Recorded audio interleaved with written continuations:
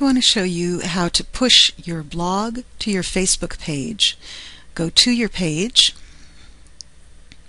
I have several. You just pick the one that you're going to work with. Click on Edit Page. Click on Apps over on the left. The one you want to work with is Notes. So click Go to App. Edit Import Settings. We already have a blog. We're just showing you here, so we're going to stop importing it and do it over again. We get this screen and we just put in our web address.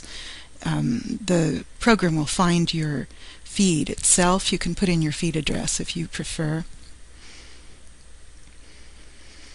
Then you're prompted to click the box that shows that you own the blog and you have a right to import it, and then click on Start Importing.